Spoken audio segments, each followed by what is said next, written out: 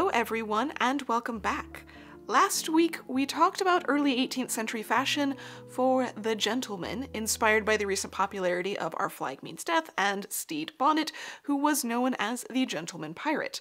So this week we finally get to talk about the pirate. What did pirates wear? And I do promise to be spoiler-free until the end of this, just in case you're concerned. The problem here is that we don't actually know much about what pirates wore, or really pirates in general.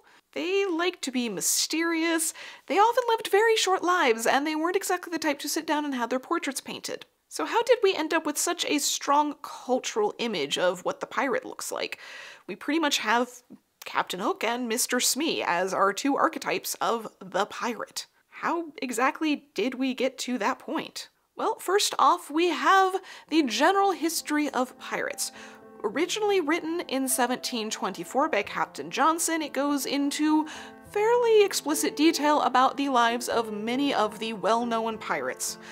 However, the thing is, it's written after the deaths of most of them, and Captain Johnson wasn't exactly there for any of that. It's not a first-hand account. It is second-hand. There is a lot of fantasy in the history of pirates. It was written in from the beginning. So the few plates that are in a history of pirates, well, not only can we not verify any level of accuracy to them because the person that drew them never actually saw those people, they're going off of at best descriptions or just making it up in their heads, but depending on the version that you have, because this was reprinted numerous times, you're going to find different images. So the 1724 original version has these images of Blackbeard and Bartholomew Roberts and Anne Bonny and Mary Read, whereas the 1750s version looks a bit different. Blackbeard has definitely changed a little bit. We're starting to see a bit more what we think of the pirate look. And then we have Anne Bonny and Mary Read, who've just, yeah. But even if we don't have a bunch of pictures and descriptions of what pirates were wearing, the thing is, pirates are just privateers without permission slips. They are, at their core, sailors. Whether they are doing things legally or illegally, whether they are simply trying to be merchants getting stuff across the ocean, or whether they are attacking those merchant ships, they're wearing the same stuff. So it doesn't matter if the sailor is a pirate, a privateer, a merchant, or even in the Navy. They've got the same clothing at this time. So that opens us up to a lot more information. Granted, it's still really not all that much when it comes to the early 18th century. I couldn't find a lot. There is a lot more imagery, information, descriptions, even some original garments that survive later on in the century. So that will help inform a lot. Obviously, styles do change as the century progresses, but at their core, even if the cut of the coat is different, they're still going to have the same general purpose. They're still going to be very similar in lots of ways. That being said, there's still not a ton of really easy primary source material on this, so I did have to reference a lot of secondary sources, and even then, there is not much that is talking about pirate fashion, or even fashion of sailors in the early 18th century. The vast majority of the things that you're going to find in my description below are going to be talking about sailors' clothing in the late 18th or 19th centuries. All of the stuff listed below is free and accessible, so definitely go take a look at those, dig a little bit deeper. But for now, let's take a look at the primary source material that we do have for what sailors wore. We definitely know that they had a notable style. There are plenty of runaway ads throughout the 18th century of people who were pretending to be sailors or were actually sailors, and the clothing that they wore could be entirely sailor's garb, or they might have on a jacket or a pair of trousers that were sailor specific. But if they were pretending to be a sailor by wearing sailor's clothing, clearly sailors had a look. And caricatures of the era definitely support that. The sailor is a really common stereotype in a lot of satires of the era. They draw them a very specific way. They have a range of outfits, but they always come across very clearly as a sailor, so they definitely have a distinct image. On the more realistic or tangible side of things, there are also shipwrecks from the late 18th century that have a lot of preserved pieces to them. So the HMS de Brac and the General Carleton are two very rich examples of what sailors were wearing on board ships And this is especially important to compare to those images, because what the images, the caricatures, are showing are sailors on land, sailors that have come into port. And what they are wearing when they go ashore is not necessarily, and pretty much guaranteed is not, the same as what they are wearing at sea. So in order to know what sailors are wearing at sea, you can look at the even smaller amount of imagery that is drawn of sailors actually working, but we can also look at what survives from the ships because that's what they had with them, even if they aren't regularly illustrated wearing all of those garments. The going ashore clothing, as they called it, is potentially going to be a mix of their working sailors' clothing and the regular land clothing of the era, and they might be doing this on purpose in order to signify I am a sailor. They might also do it because they can't necessarily afford much else. This is one of the places where pirates might differ slightly. The average sailor in this era, especially aboard a merchant ship, is not earning much money. And quite often in the Navy or on merchant ships, their pay is quite deep in arrears. They're not getting it for a very long time, months or even years after they technically earned it. So they don't always have a lot of ready spending money. And that is also one of the reasons why some ships will turn to piracy, because they'll get a lot more money right now. So pirates do, theoretically, as long as they're successful, have more access to ready cash, and when they are taking another ship, they are known to steal the clothing off of that ship. It's valuable, and it's also beneficial to them right then and there. So they might have access to more high fashion than the average sailor would, so as they get off the ship and walk about town, they might be a little bit more fancified. Wonderful description of Bartholomew Roberts, a well-known pirate, describes him as wearing a rich crimson waistcoat and breeches, a red feather in his hat, a gold chain round his neck with a diamond cross hanging to it, a sword in his hand, and 2 pairs of pistols hanging at the end of a silk sling flung over his shoulders, according to the custom of the pirates. That's a pretty elaborate outfit, to say the least. But on board, they needed work clothing. They needed practical, functional clothing, and that was generally referred to as slops. Slops can also refer to a specific garment that we'll get to later, but in general, all of that sort of clothing was considered slops. And slop sellers were present at least by the early 17th century in a lot of port cities. The garments that they are selling are unfitted, they are cheap, mass-produced, usually out of very durable and utilitarian fabrics. They're not meant for fashion, they're meant for workwear.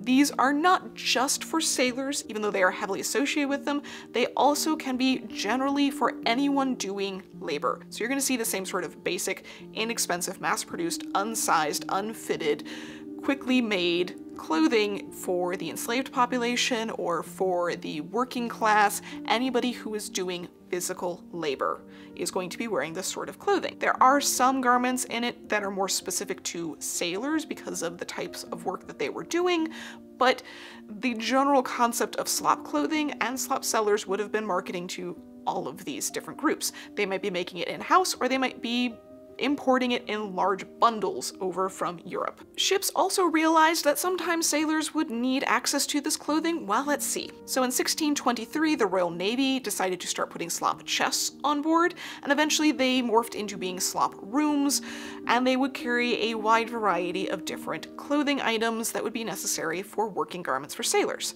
Now, it is important to note that these were not brought on board ships and then handed out freely or issued to the sailors.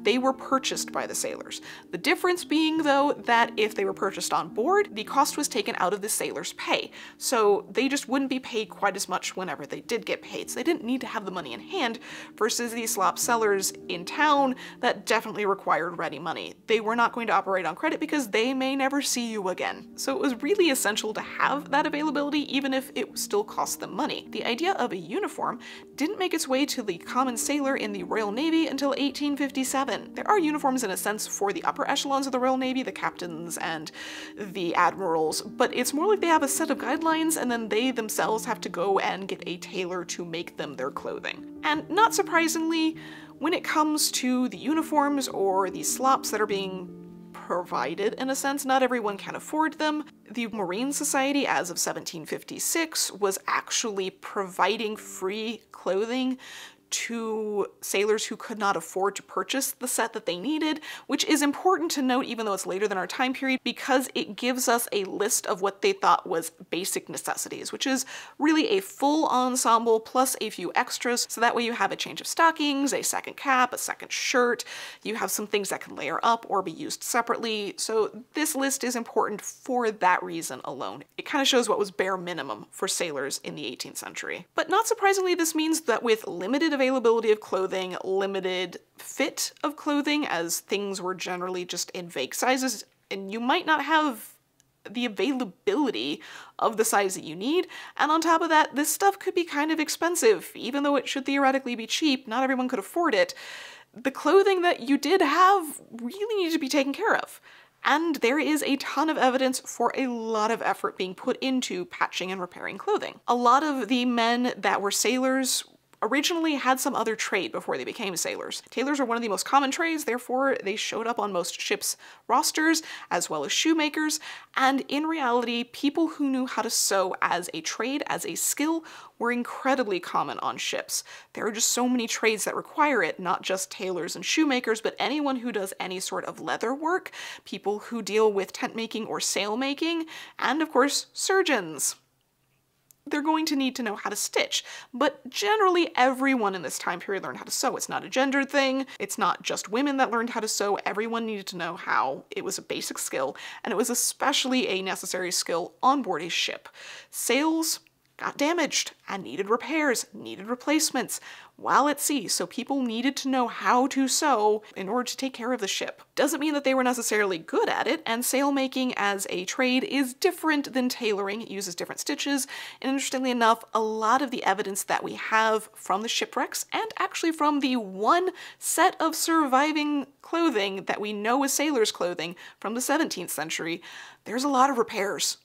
A lot. Patching and replacing in different fabrics, sometimes fabrics that likely were sailcloth, and the stitching styles vary from fine stitches to really rudimentary and crude stitches to sometimes using methods that are specific to sail making, different seam overlapping methods, and that sort of stuff. So you find a wide variety of evidence of them trying to do different types of upkeep with different levels of skill and knowledge. Because above all else, this clothing wasn't for appearance, it was for protection. Sailors needed protection from the wind, the water, the sun, and not to mention the ship itself, covered with all sorts of moving parts, ropes, and wet fabric, and tar, and wood, and just so many things that might absolutely assail them. On top of this, they're regularly climbing way up in the masts and just generally doing dangerous things, so their clothing cannot get in the way, and it needs to continue to function really well through all of these things. Therefore, they heavily relied on the right type of fibers for this. Woolen and cotton were in large quantities. Wool especially was the most common because it is relatively water resistant. It stays dry to the touch even when it's pretty wet. It's also great at dealing with heat and cold. It keeps the cold out. It can keep the heat out to some extent as well. And it's just generally very durable. It's long-lasting and hard-wearing. It is a very sensible fiber to have in your arsenal. And if you immediately thought, oh, wool, that's gotta be so incredibly hot, remember the fact that Hollywood pretty much just shows us pirates in the Caribbean. They don't really show us the fact that pirates went wherever there were wealthy ships. Wherever they had a ship to rob in the world, they went. And that is absolutely everywhere, wherever there are large ports. The Caribbean was definitely a hot spot for them, but they went up and down the coast of North America. They went over to Europe, around Africa, into the Indian Ocean. They traveled everywhere. And even in warm tropical climates, when you're out at sea, it can be much colder, especially with the wind and the water, and at night it can be really cold. So they had to protect themselves against a whole host of different types of weather. But for the hotter climates, that's where they relied more on linen and cotton for their overall clothing.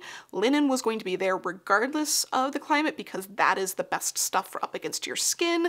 That deals with body moisture and odor and all of that stuff more so than anything. That is also why sails are made out of linen canvas and not cotton canvas at this time. It's just better at dealing with moisture and wicking it away. Cotton was also present It just doesn't deal with moisture quite as well because it's meant to rot away with moisture, so linen is definitely preferable, but you will see all three of those fibers being regularly used in all of the clothing on board ships. As for knowing how they dealt with the heat when they did land in the Caribbean islands, we can look to what was being worn in the southern colonies, in North America, or the Caribbean islands at the time. There's, again, not a lot of reference material for this, but there is a limited amount, and one of the great resources for images of this come from Agostino Brunea, who was in Dominica in the 1770s and 1780s, and he was painting a lot of images of daily life.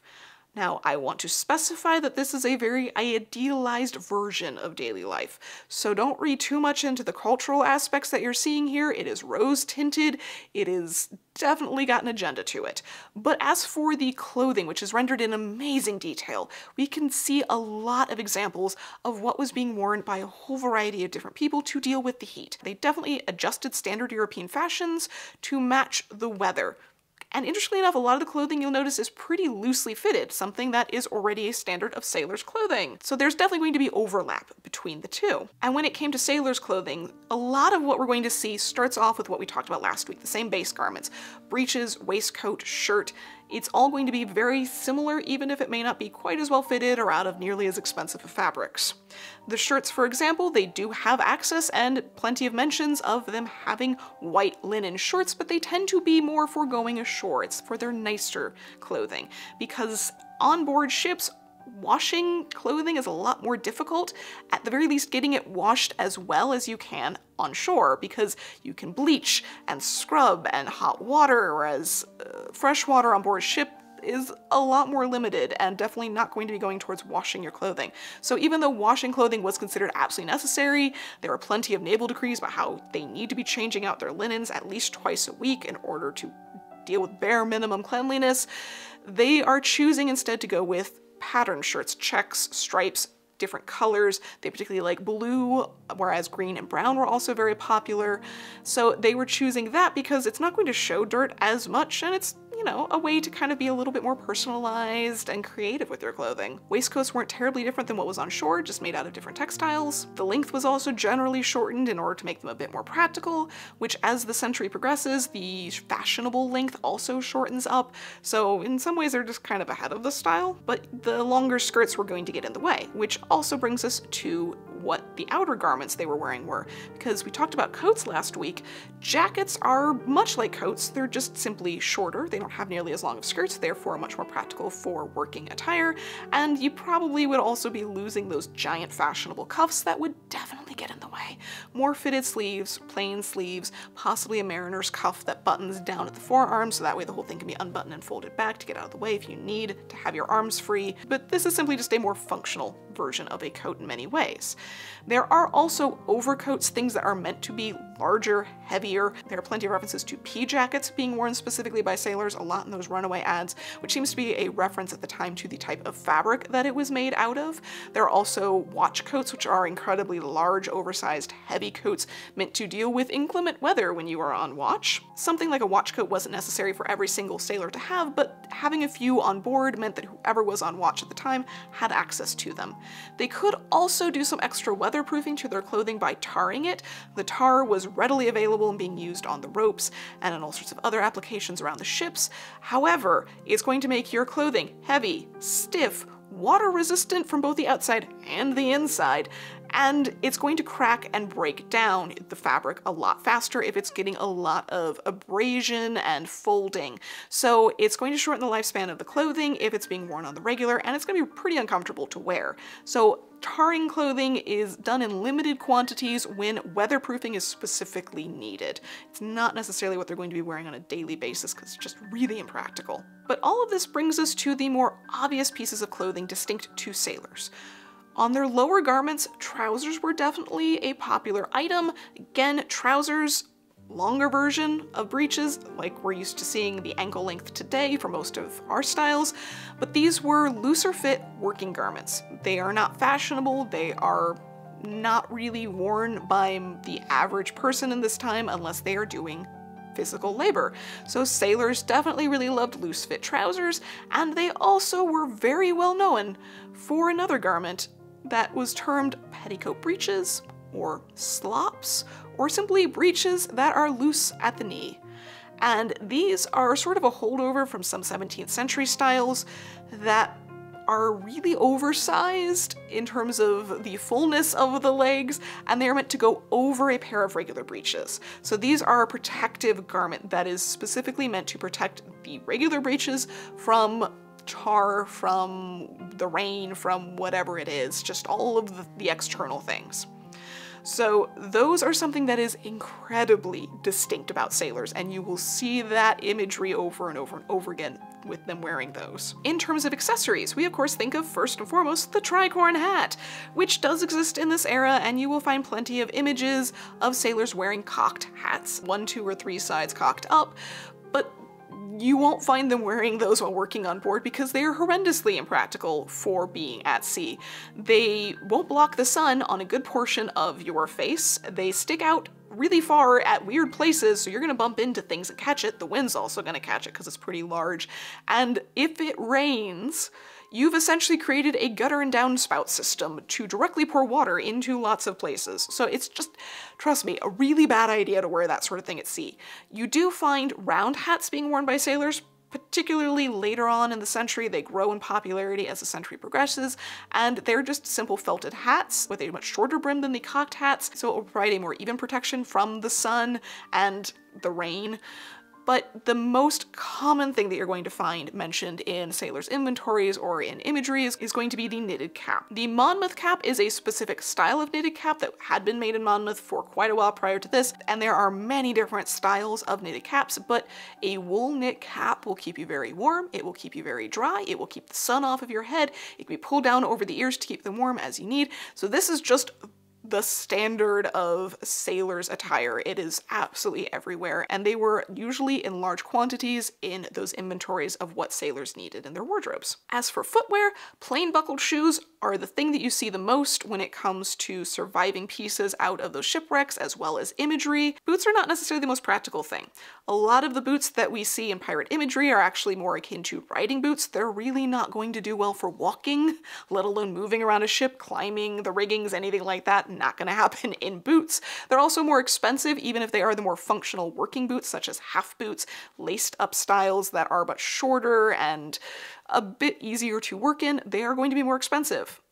And salt water does a number on leather, and you can't really do much about that. They're going to get destroyed and fall apart a lot faster.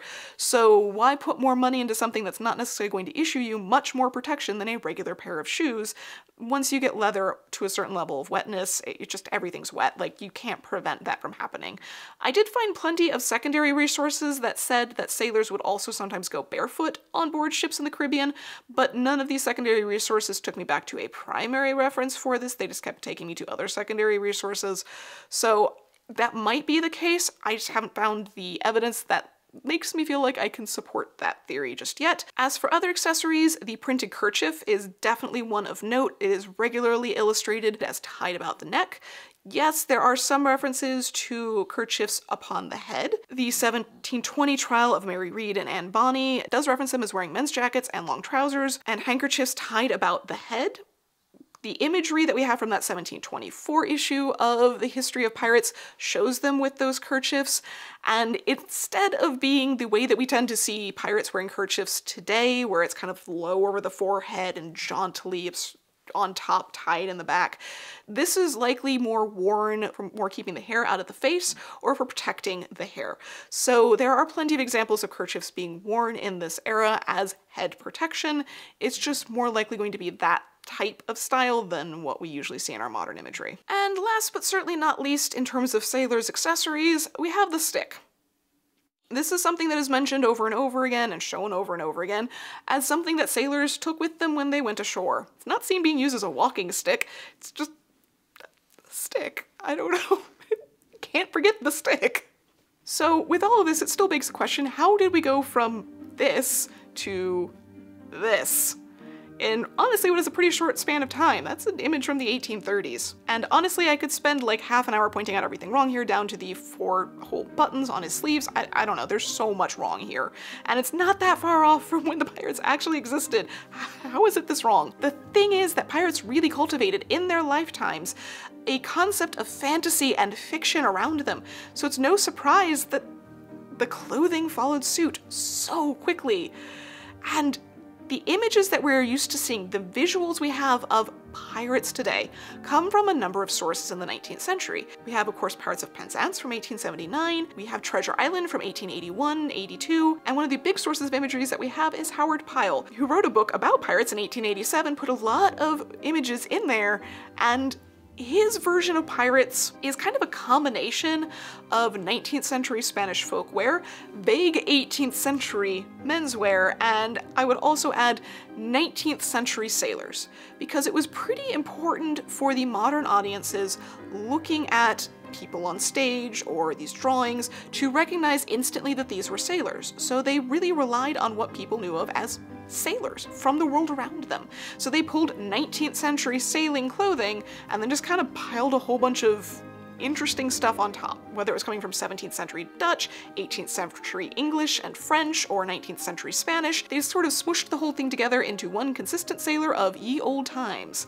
So it all has some reference points, just not from that specific era or that specific type of person. And this is where we bring back up Our Flag Means Death. Obviously, the clothing chosen for this show does not pretend to be historically accurate. The entirety of the show does not pretend to be historically accurate. It's really more like we've got vague history, a lot of caricatures, and from my viewpoint, a lot of wonderful historical Easter eggs. I've really enjoyed doing this research and rewatching the series, finding a whole bunch of reference points that I didn't even recognize before in terms of actual historical events or facts. It's just, spend some time doing some research, reading a few books or listening to some podcasts or whatever, and go back and watch it again. It is brilliant to see how much history is just hidden away in there. But I do have to praise them for the fact that they didn't end up with the absolute stereotype of the Mr. Smee pirate for the pirate crew.